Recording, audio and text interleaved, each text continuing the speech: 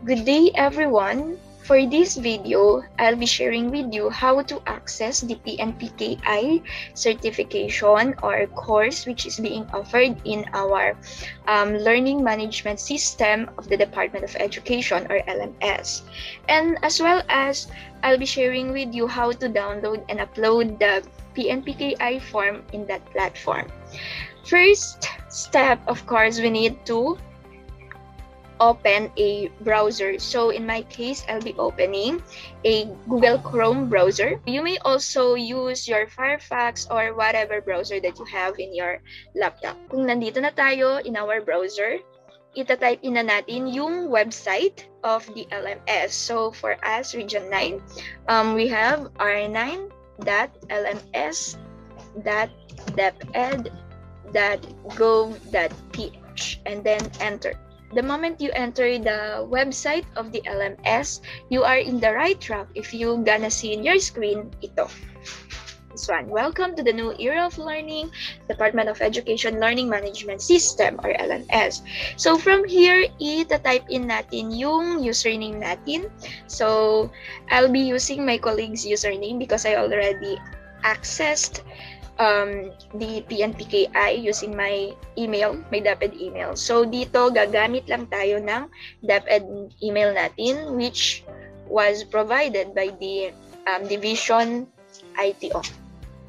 So here, I'll be typing in the email. If you gonna ask ano yung password, same pa rin kung anong password niyo sa DepEd email niyo, yun pa rin yung password that you need to type in here. Hindi natin ilalagin ha. Don't click this one. Don't click this button. Ang i-click natin is DepEd Commons Teachers.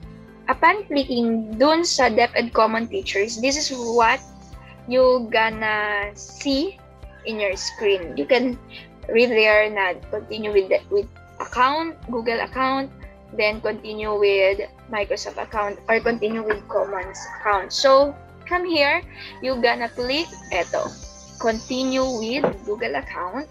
Dapat ito na yung makikita ninyo sa screen. So this is your dashboard in your LMS. And then from here, i-click natin. So nasa dashboard kayo, we will gonna click this one, the site home part. So here, we could see may mga categories dyan, course categories. But for the PNPKI, we will access it through here. Click the professional development. So dito, makikita na natin yung courses being offered.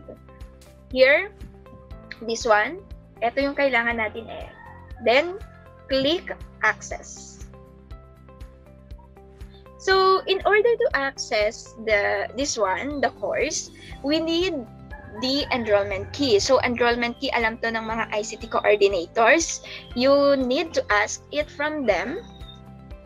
If you already know what's your enrollment key, type it in here. And then, kung na-type nyo na, after it, you need to click enrollment. Andito na tayo sa course. You are already enrolled. Now, paano nga ba i-download yung form? As you can see, my download form here. Just click it here. And then there. May PNPKI application form na tayo. So, from here, kailangan i-open natin yung file, yung PDF file nito, dun sa PDF reader. Huwag natin i-open dito. I-open dito sa browser. Ganito kasi yung PNPKI form. Huwag natin i-open dito kasi hindi natin ma-upload yung photo. Hindi natin ma-upload dito yung photo. So, saan tayo pupunta? Kailangan pumunta tayo sa download. Hindi natin pwede i-click lang kaagad yung form because this will lead us to opening it with another browser. So, we need to do is open it with the PDF reader. And this will bring us here. Dito na. So, dito, makikita ninyo may mga red boxes and then the picture. And from here, paano natin i-fix yung photo natin? Kailangan nyo lang i-click itong picture. Ito, ililid, then browse. Then, for my case, I will click here yung picture ko na ginawa ko. For example, this one. So, nandyan na yung picture. And then, take note guys, one of the instructions, especially number 1, please fill in or fill the form in black letters. And how are we going to fill the black letters? Kailangan capital letters lahat. So, all you have to do is to click the caps lock of your laptop. And another thing, in filling in this form, lahat lang ng mga red boxes, yun lang ang i-fill in natin na information. For example, itong family, last name. So, yan, i-fill natin yung last name. Ilalagay natin dyan.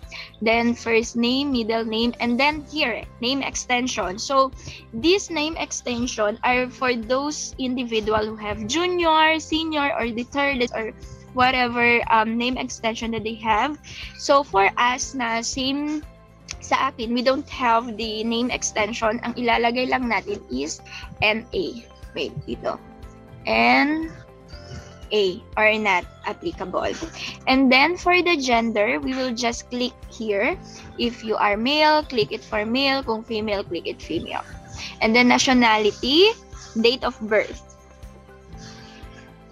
Here, ang kailangan talaga lang is yung TIN number natin. And then, yung SS, GSIS, PhilHealth, down dito, hindi na natin yan kailangan i-fill in. We don't need to put our SS number, GSIS number, PhilHealth, Pag-ibig, and even the CRM. Dito naman, for organization, agency, or company, ang ilalagay lang natin is yung school saan tayo assign. So, in my case, Panigayan Elementary School.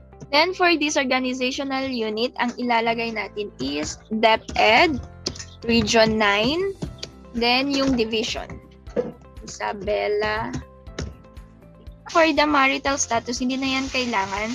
Again, ang i-fill in natin ay yung may red boxes lang. So, dito kailangan din yan. Ito, unit, house number, street, barangay, municipality, province, zip code, kailangan yan.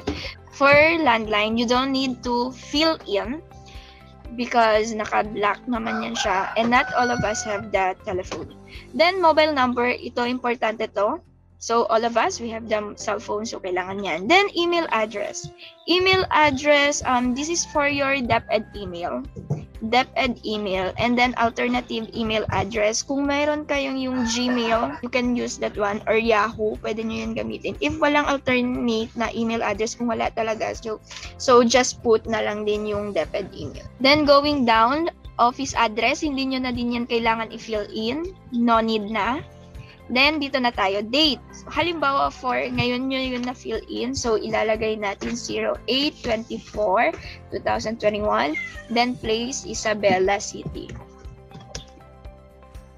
Then, name of the applicant. For example, it's mine, Angeline L. Ramos. Then, dito, kailangan na natin i-affix yung e-signature natin. So, ang gagawin natin ay, i-click lang natin to. And then, same lang sa ginawa natin sa picture. Then, e-sig, then, there. Nandiyan na yung e-signature natin. And then, meron pa yan kailangan natin i-fill in sa baba. There's still one e-signature that we need to affix. Ito. So, again, click lang to. And then, browse. Then, open. And then, there. You already have your e-signature. Again, dalawang beses natin i-affix yung e-signature. And then, after nyo i-fill in lahat ng information na needed for this form, we need to change it ang file name. Ang gagawin natin is go to File, then Save As. So, halimbawa, kung gusto nyo ilagay dito sa desktop, so, family name first. Kung ako, Ramos Angeline. And then, underscore your region. Ours is region 9. Then, the division, Isabela City. Then, save. There. Meron na. Dapat kompleto yung information ninyo dun sa mga may red boxes. Then, balik na tayo dun sa browser natin para ma-upload naman natin yung form. So, nakita ninyo dito, dapat check na yan kung na-download yung file. Okay, so we will go here, type Activities Isabela City. Click nyo lang yun. So, tingnan nyo na-download na, check na siya. And then, we will move to the PNPKI questionnaire. So, dito, i-attempt natin yung quiz.